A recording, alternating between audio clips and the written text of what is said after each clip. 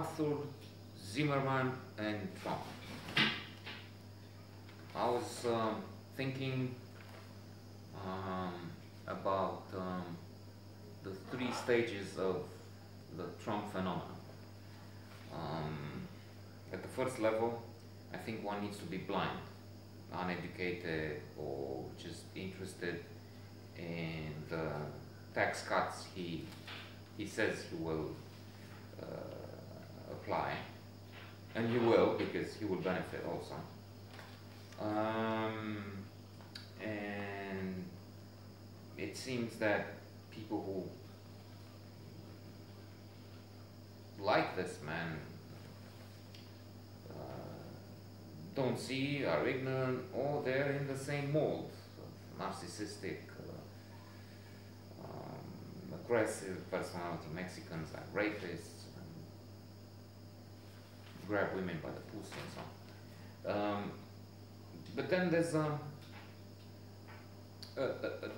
second level where educated people, they've been marching throughout America and other places in demonstration against the Donald.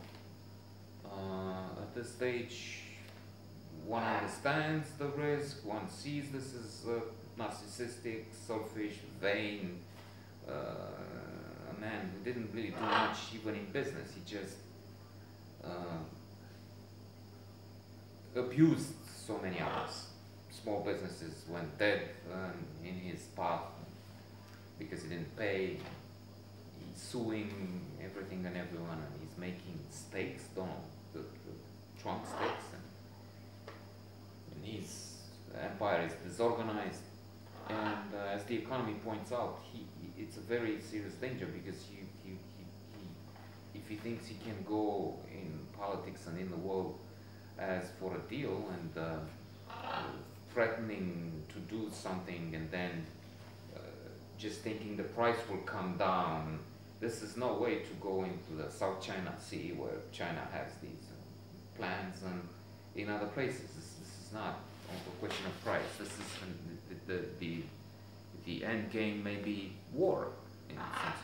It's not you walk out, and you can't walk out from some areas, or if you do, the consequences are disastrous for the world and then America. But anyway, there may be a third, I was thinking, stage. That's the stage of the serene people, of course, Nirvana, Buddhists, philosophers, the men who reach the blissful ultimate state of happiness. They see this as, ups and downs. The famous little story from the end of Charlie Wilson's War, told by Philip Seymour Hoffman. This Oriental Chinese, probably. The villagers keep coming to him with either bad or good opinions. His horses run away. Oh, it's so bad for you. We shall see. The couple of horses come back with wild horses.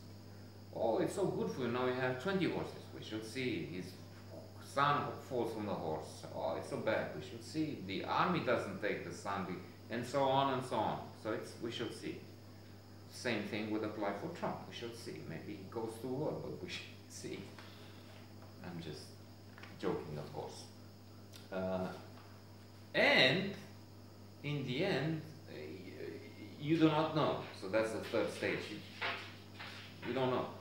War itself, there's a great book by Ian Morris. War, what is it good for?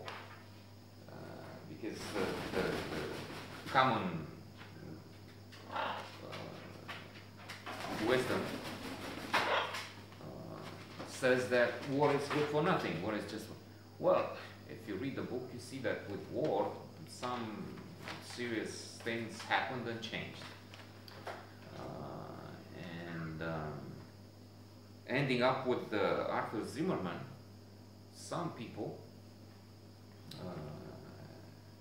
maybe they don't know, do change history in unexpected ways.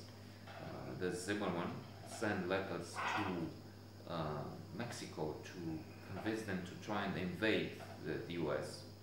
Anyway, what he wanted is a distraction because the German submarines started attacking American ships in order to block as much as possible of the trade for their enemy, Great Britain at the time. And he wanted a distraction for the US so that they would not fight Germany on account of those submarines attacking their ships. And then what worked was he